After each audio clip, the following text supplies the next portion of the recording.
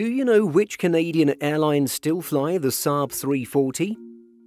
The Saab 340 made its first flight in 1983. It was in production until 1999, but today some still wander the skies. Canada is one of the countries that still fly the aircraft. The airline that flies the most Saab 340s is Pacific Coastal Airlines. Their fleet consists entirely of 9 examples of the plane across all variants. Pascan Aviation is the second largest operator with 4 units in its fleet. The last and smallest operator of the Saab 340 is Rise Air with only 3 aircraft.